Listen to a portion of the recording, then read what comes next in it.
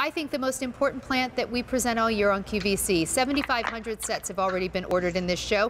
This is the butterfly bouquet, and here's what's so amazing about it. Now, that's a swallowtail butterfly, but monarch butterflies only eat one type of plant. They don't eat anything else. The caterpillars eat the Asclepias plant, and then the monarch females lay their eggs on the Asclepias plant. No other plant. The problem is Asclepias plants, known as milkweed, are not nearly, there's just not nearly as much in supply as they used to be. So our monarch population, they're the caterpillars that you're going to see on your plants this summer. Our monarch populations have really taken a hit. So this is something that you can do, not just for yourself because the plants are beautiful, but you can do this knowing you're helping the monarch butterfly.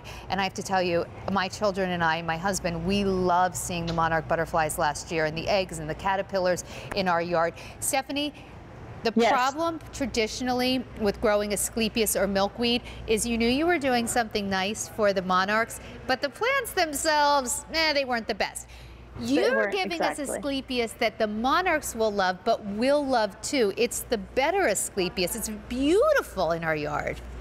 It truly is. You know, I'm super excited about this collection because it's a 6-piece collection, so it's quite a few plants, and you're getting 2 of each color. You're getting a gorgeous orange, a pink, and then a very special white. But like you were saying, Sandra, I think if there's one plant that anybody should grow this summer, it is this Asclepias collection, because it is truly the only home to the monarch butterfly. And what I mean by that is the monarch butterflies are going to, well, I should say the caterpillars are going to go and they're going to eat the leaves, and then they're going to create their chrysalis on these plants and then emerge. That's what they look into like.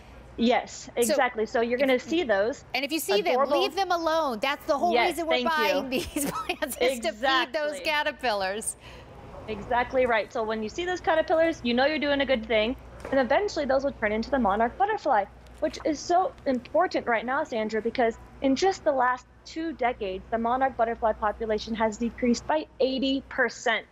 And that is a lot. You know, just like you were saying, there's not as much native or wild milkweed out there anymore because of our agricultural system. So by planting this, you are literally doing your share and your part in helping rebuild that monarch butterfly population. Milkweed used to grow everywhere. I mean, even as a kid, my mom grew up in a rural area. I did as well. You know, you'd see milkweed in farmers' fields all the time. But as we've gotten better with weed control, we've really actually taken away the food source for the monarch butterfly. So here's a beautiful milkweed Asclepias that you can grow in your garden.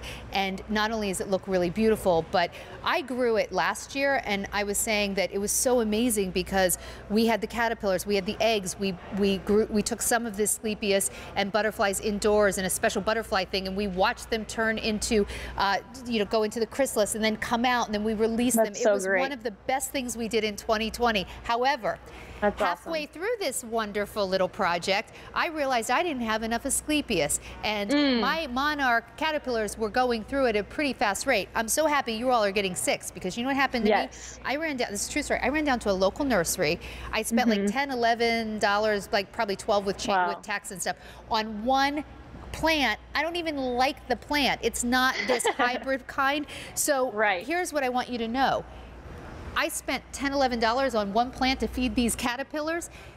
You're getting 6 of them. They end up being $3.63 a piece, and they will come back year after year after year. And if you want them on auto delivery, we can send another 6 out to you next year, because next year you might want even more. Absolutely. Because Stephanie, your Uncle Court, he said that he plants these where he can enjoy the flowers, but he'll plant them throughout the property to help those monarchs, right? Yeah, you know, if you can, I would recommend buying 2 or 3 collections, maybe even doing a build to ship to, you know, to a family member who have small children, like your nieces and nephews, because you're going to want to plant these up front and center where you can enjoy the flowers and then also watch the monarch butterflies play around. But then plant a collection or 2 in the back of your yard, and just let them go wild and enjoy and be able to, you know, truly be at home, because this is the only plant that the monarch butterfly caterpillars will eat the leaves and then lay the eggs and then turn into those butterflies. So here's what's so cool. If I do this in Pennsylvania, and you do it maybe in Maryland, or someone else does it, you know, in I'm doing in it in Virginia, San Diego. You're doing it in San Diego. will be able to feed those monarchs as they Yes. migrate from where the United States down to Mexico and back again. They need spots along the way to lay their eggs, a safe place for the caterpillars to eat.